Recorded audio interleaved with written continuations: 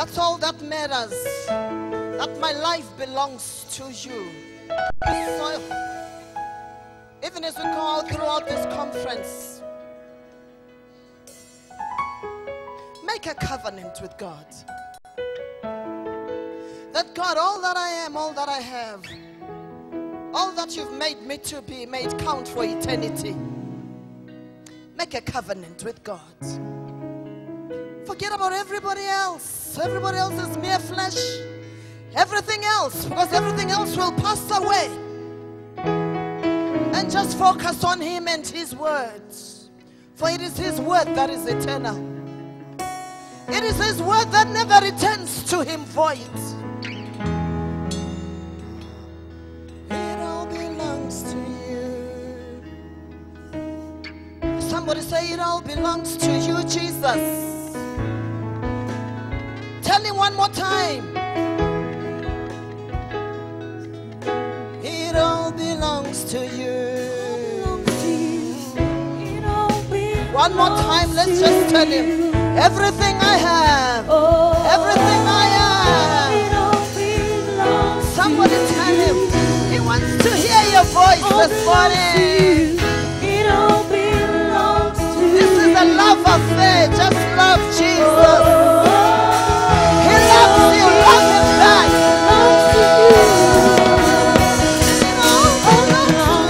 It all belongs to you. It all belongs to you. It all belongs to you. It all belongs to you. It all belongs to you.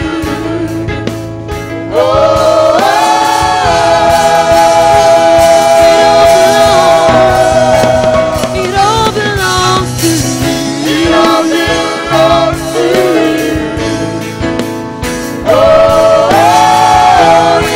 to you. Love Jesus. It all belongs to you.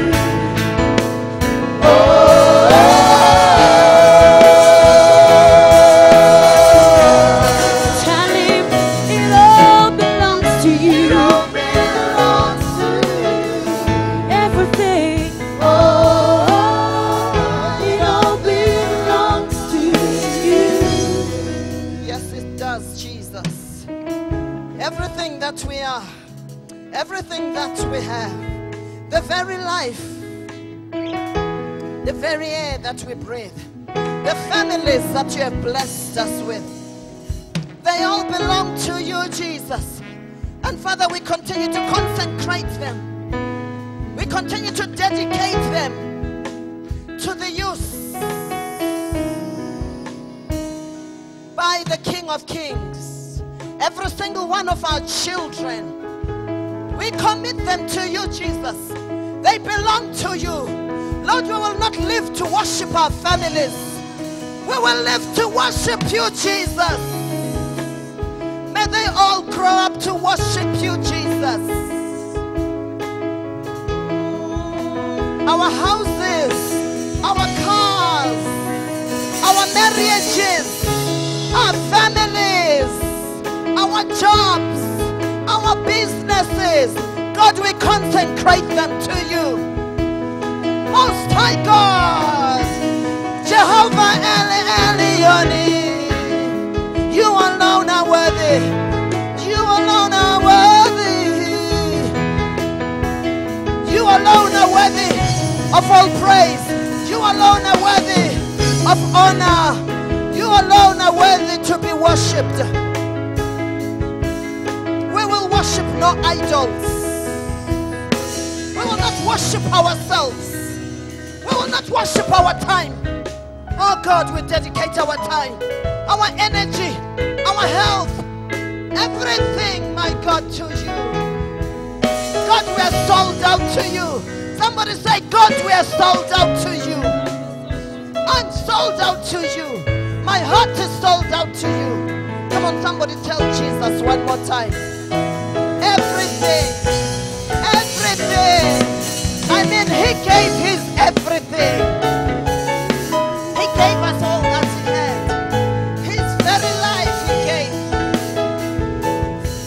just tell him one more time, it all belongs to you. I can't hear you, church. Jesus wants to hear your voice this morning. Say it all belongs to you one more time. It all belongs to you. It all belongs to you. Just give it to him and see what he will do with it. Just hand it over. Hand it over. Just hand it over. The pain.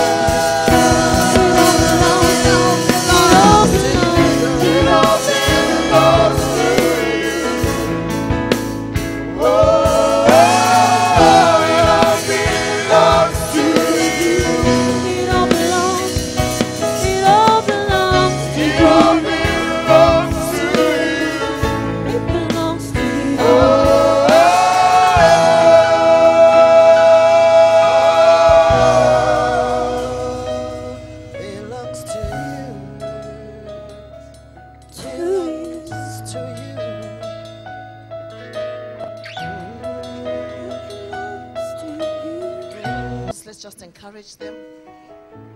Zechariah 9.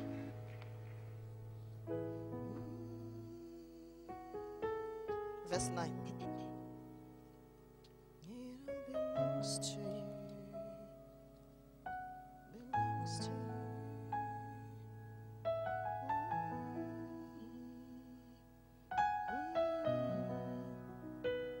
Rejoice greatly. This is Zechariah the prophet. O daughter of Zion, shout, O daughter of Jerusalem. Behold, your king is coming to you. He is just and having salvation. He is lowly and riding on a donkey, on a colt, the foal of a donkey. That's Zechariah chapter 9, verse 9.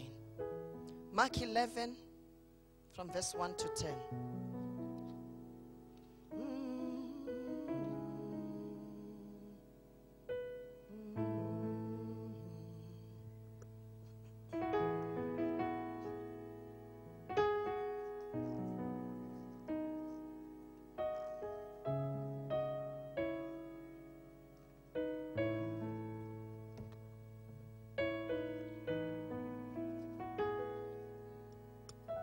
We enjoyed a wonderful time, Pastor Mdavan, in your ladies' conference.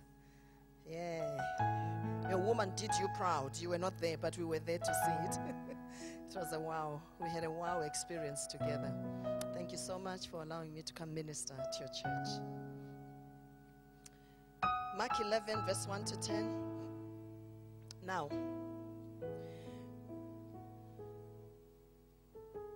and talking about men of God like him, I continue to thank God for men of God like Apostle Chiriseri, the Mdavanus, and many other pastors that have broken the seal and have allowed us in this nation to be ministers of the gospel, regardless of our gender. They've allowed us to find ourselves in Christ and have allowed us to be able ministers of the gospel of Jesus Christ. We really want to appreciate you and say thank you. Thank you, men of God. Thank you. I was just giving everybody time to find Zechariah and everybody to then move from Zechariah to Mark. Can I read Mark now? Everybody there, if you're there, please wave at me. Thank you.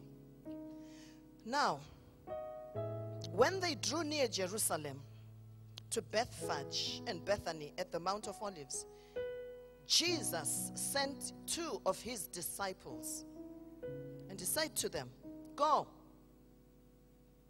into the village. Somebody say go.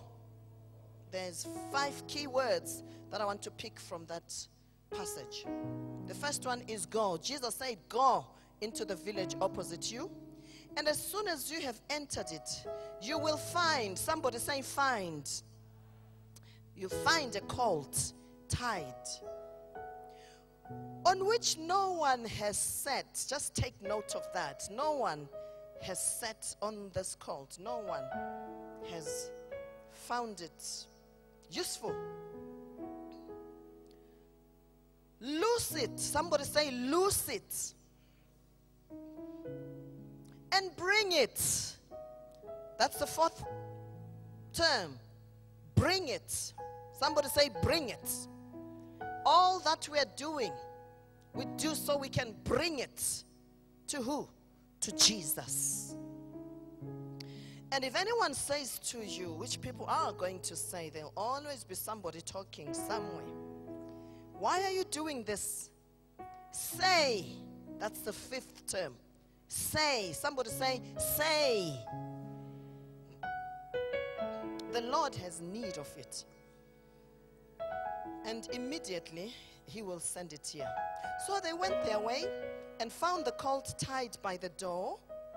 Somebody say door. Remember, this is a season where the man of God has declared that the Lord saith, there is an open door. Come up here. But now this poor colt was found tied to the door.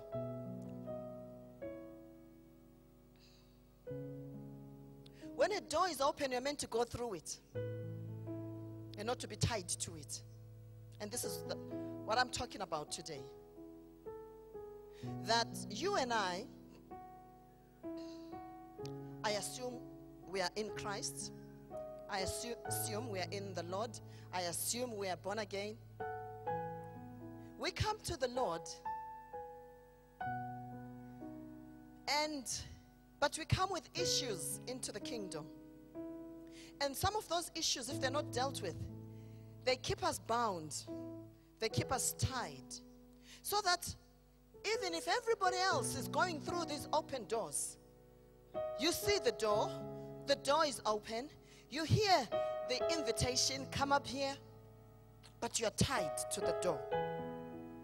And today, God would say, loose it and bring it to Jesus, so that it too can be free to serve as it was meant to do from the foundations of the world. So, as we talk about this donkey, I want somebody to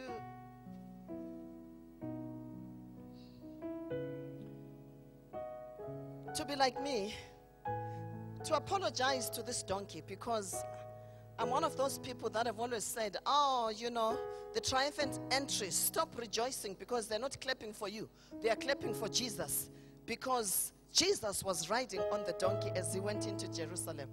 But revelation hit me that this donkey had every right to rejoice.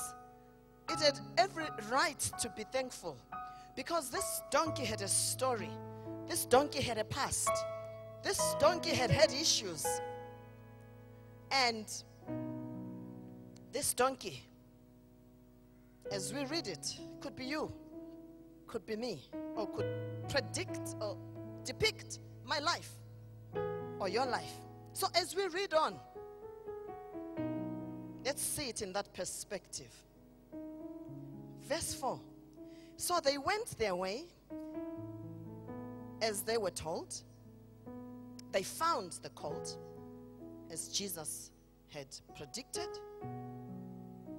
But the donkey was tied by the door outside the street.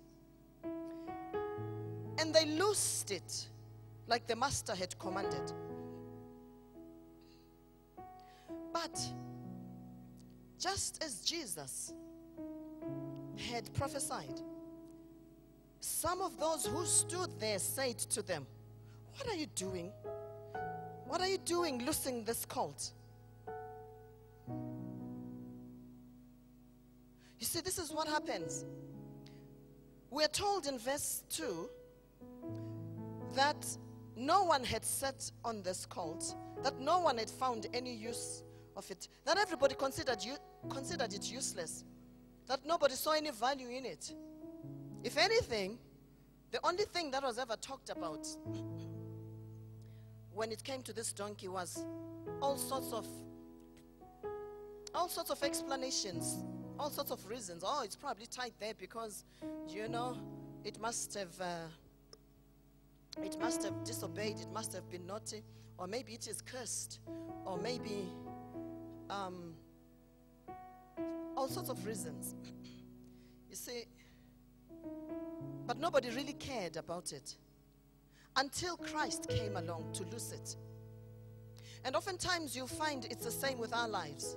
Nobody really seems to care or to notice you or to say anything about you until you come to the knowledge of Jesus Christ. And until Jesus starts to do a work in you, then oh my, it's like all hell breaks loose.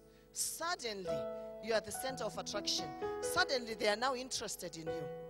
Oh, why is she going to that church? Oh, what is this? And what? Suddenly, you have found the light, and suddenly there's so much controversy around your life, even from people that you never expected, even from the very closest of your kinsmen. Persecution starts to come. Misunderstandings start to break out. Maybe jobs start to leave you. Maybe even money starts to flee. Confusion suddenly breaks out around you. But all along, nobody ever noticed you. If anything, they were happy for you to be there, just going around in circles, going nowhere. When you were nobody, going nowhere, they were happy for you. But when Christ sent a word and said, go, find that donkey, loose it, bring it to me, that it may serve me, suddenly there was talk, there was controversy. You see, whatever Jesus Christ wants to use, you will find the enemy's tactic throughout as you read the word is always to bring controversy around those issues. Those things that are most powerful tools that the kingdom of God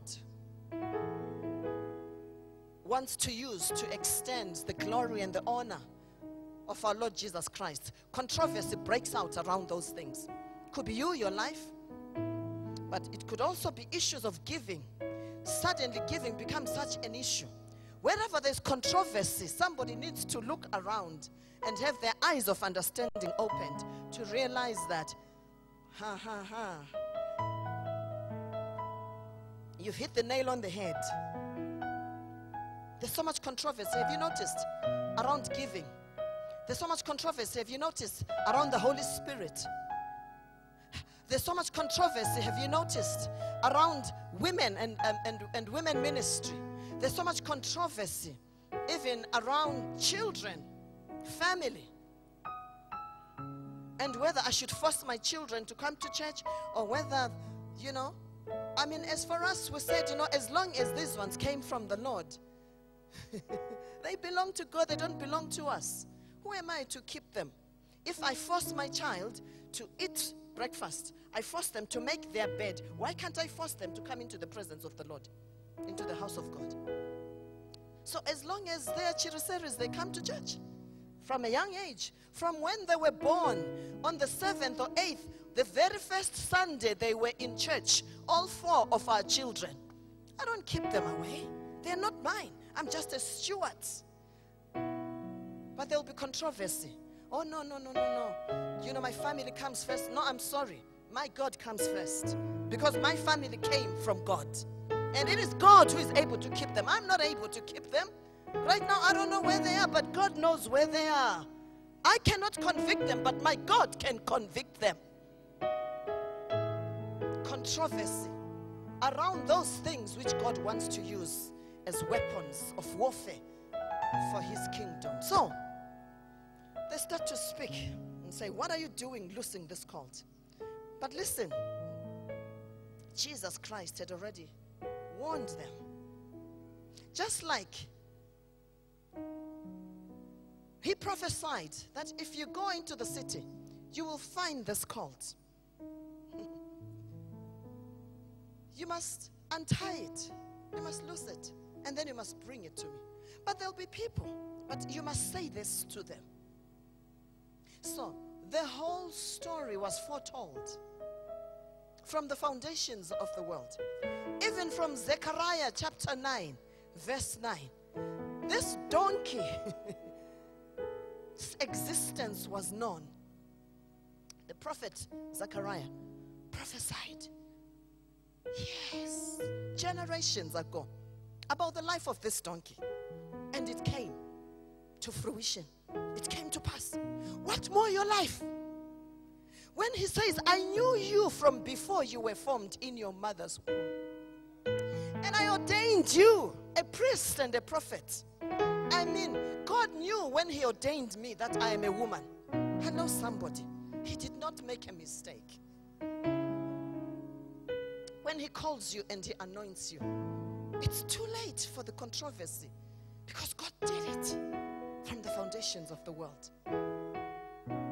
And they may say to you, but look at your background. You are poor, you are a nobody, you are a non-entity. And Christ says, but that's just the right type of material that I use. The forgotten ones, the despised ones, the ones that have looked like they are going nowhere, the ones that everybody has talked about in the village, for they're not going anywhere.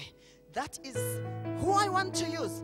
When I read the story, I say, there must have been so many other donkeys. There must have been so many other donkeys in Jerusalem. But when the finger of God points at you, he says that one. He will be very specific. He will handpick you, process you. He will send people to you. He will say, go to that one, find that one, untie that one. It is not a mistake that you are here. From the foundations of the world, God knew you would be here and that this is your time. It's your turn. You've seen others blessed. You've seen others untied. You've seen others loosed. You've seen others used mightily for the kingdom of God. And you've said, God, what about me? I'm sure this donkey just used to stay there tied and see others pass. You know, you see Jane pass, would see Mary get married, would see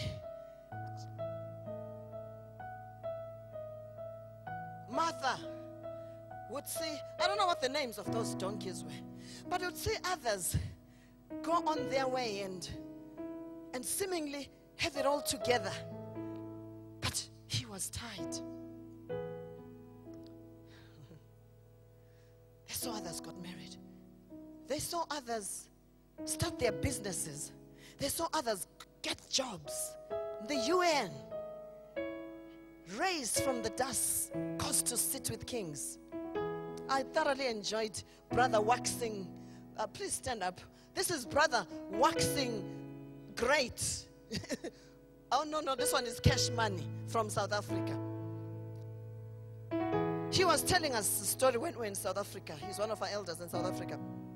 He says, you know, when we were starting the church in Kadoma, I was living in this one room, lodging in this one room, where at night I would have to chase away rats that would be eating at my, was it your ears or your toes or whatever.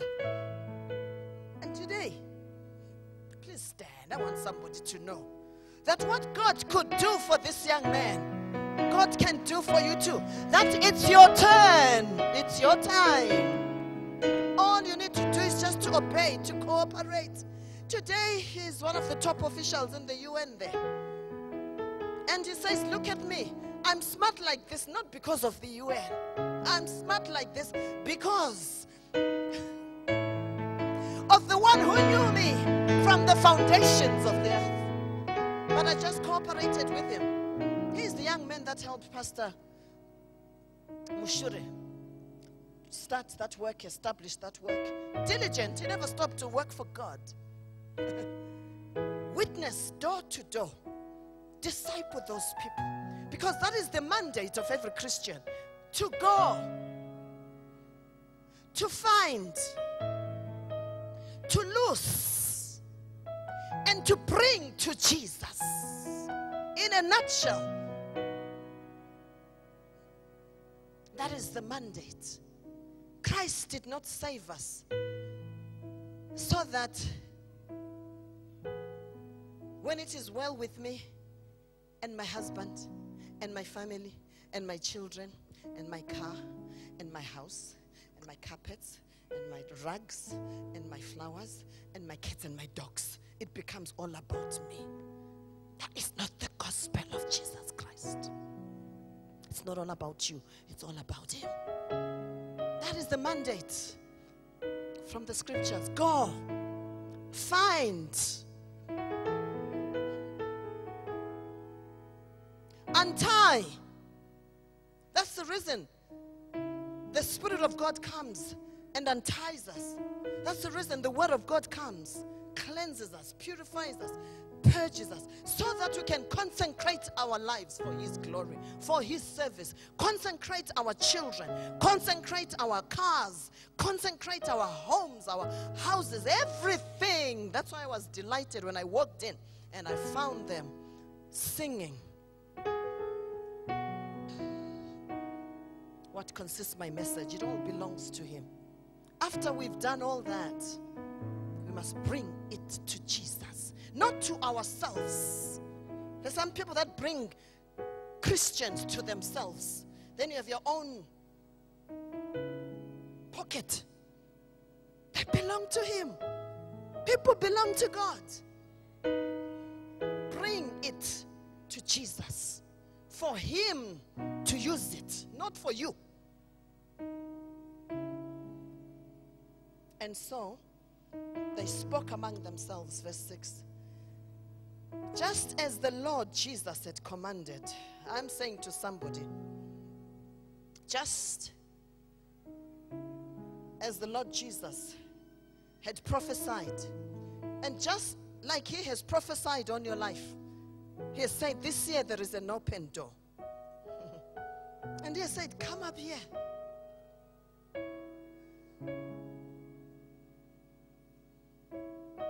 His word never returns to Him void. And so, they let them go. And I'd like to believe they said exactly what Jesus Christ told them to say. It's important to repeat exactly what Jesus Christ tells you. In other words, to speak the word into your situation. When you meet the hardships of life, the challenges of life, know that what will set you free is the truth that you know. It's the truth that you read.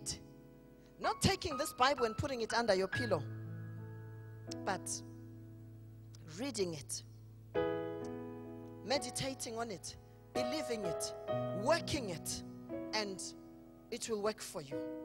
Speaking it. Speak only the word.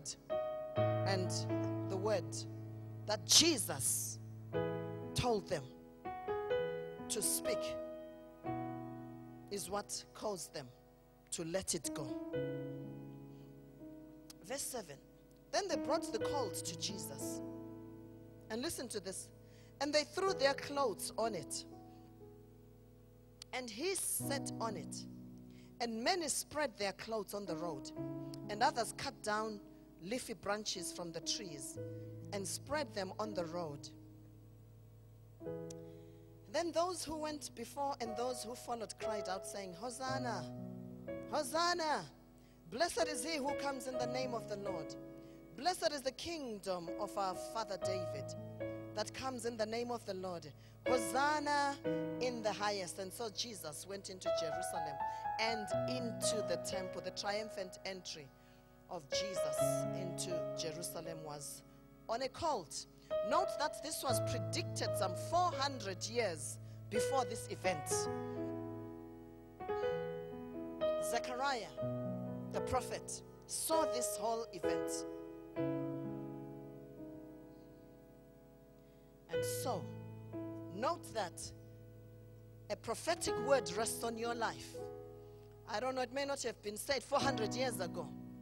It may have been said on the 31st of January. It may have been spoken. I don't know when God spoke to you, but a prophetic word rests on your life.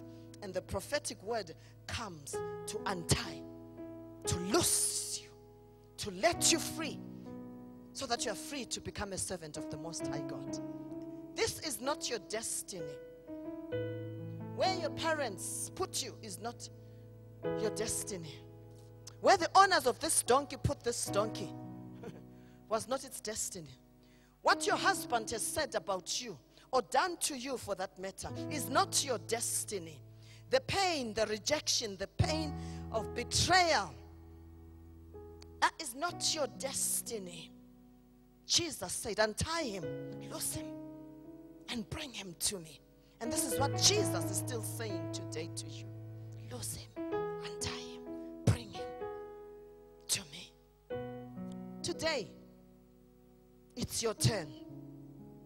Today, you too will be free from that low self-esteem that has hindered you from serving God Most High. Because from when you were growing up, your mother told you, you are useless, you are a nobody. Look at your sister. Can't you see she's prettier than you? Can't you see she works harder than you? They used to say that to me. I grew up believing I couldn't do anything. I grew up believing I was lazy because I wasn't as diligent, maybe. And so, my aunties, when my mom was overseas, my auntie took care of us for over 2 years. And each time we'd go kumusha to my grandmother, you know, we would, those were the words I would hear. Ah, leli villa, leli villa. I'm chenini leli villa. You know, I got those labels. So I never thought I could do anything. I thought I was a lazy person.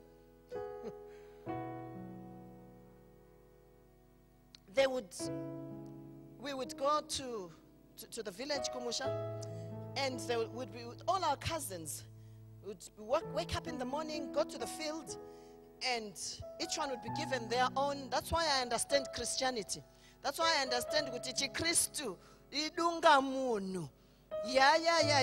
I learned it from my years of torment, of suffering when I was a child. So each one would be given a little hoe of theirs, and you'll be told, this one is yours up to there. And that's exactly the same thing in the house of God. And so it would be with all my little cousins that were obviously experienced in these things. And then, you know, we'd say, right, let's go. So we would start. You start, you know, very enthusiastically, you know, but you're a town girl. You know, you are a salala. But you try your best, you know, so that you're not deemed proud. And I would try my best. And by the time I look up, everybody is there. And I was putting my everything. I mean, needless to say what happens when we then go kumusha with the inkonga. I mean, by the time I get to the house, mine will be half. You know how you'll be trying to balance it and half the water spills out. So, you know, all those experiences bring a dent subconsciously in your mind. That dent your confidence about what you're capable of doing. Because somebody will be saying it. Oh, this one is lazy. Oh, this one is ugly. This one is dull. This one, that. And I believe this was this donkey's experience. So for many years or months, I don't know how long this donkey, the Bible doesn't tell us how long this donkey had been there for. But all I know is that it was going nowhere. You are going nowhere when you are tied to the same place. Until Jesus Christ came along. Until this donkey had an encounter with the Most High God. Until this donkey had a divine encounter with the one who created it, the one who knew even about its existence 400 years ago. Jesus Christ knew about your existence from before you were formed in your mother's womb. So your circumstances are not the ones that will determine your destiny.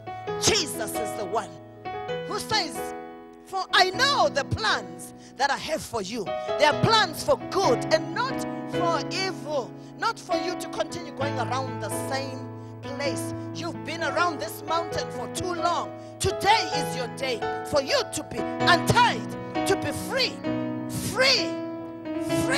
to be the servant of the Most High God. Today, it's your turn.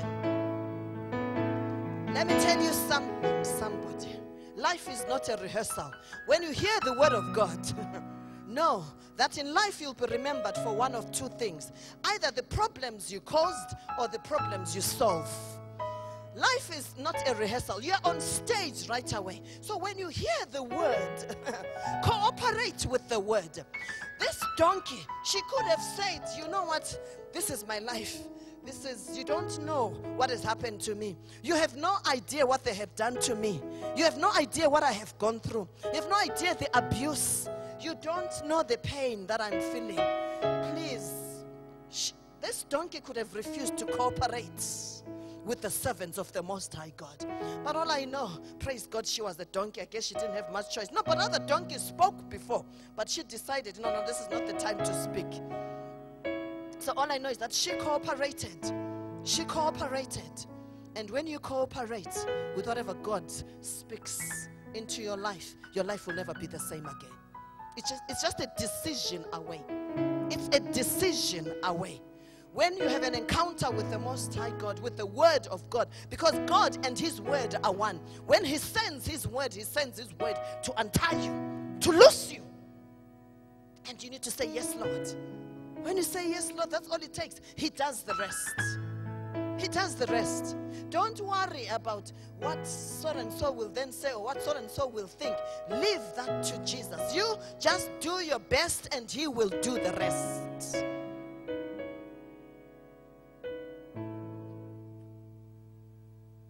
So, this donkey, I was saying at the beginning of my message, I had every reason to apologize to it. Because suddenly, from being a nobody, from being a non-entity, from being that one that was the talk of the village, who had children out of wedlock, whose husband left her, who was divorced, or who's widowed, or whose husband beat her, or whose husband doesn't love her, or whose wife cheated on him, or who lost his job, or whose boss told him that you can never amount to anything, butchered him out of a job. From being there,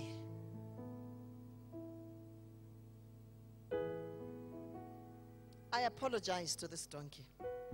I realized she had every reason to rejoice and to be thankful because she had a story. She had a past, and then she had an encounter with a living God, a Savior, a Redeemer. So now she too had a testimony. When you have a testimony, no one can take it away from you. No one can steal that joy from you. No one. And you too, today, it's your turn. It's your turn for your testimony. It's your turn for your turnaround. It's your turn for your freedom. You were not destined to go around the same mountain. You've been going around this mountain for too long. Poverty will not be your portion. So she had every reason to also enjoy the parade into Jerusalem. So, because she was free at last. Thank you for joining us online. We trust and pray you've been blessed by the service. Please continue to stay connected with us on all our social media platforms, on Facebook, on YouTube, and WhatsApp. If you need prayer, please call or send a message to the number on your screen below.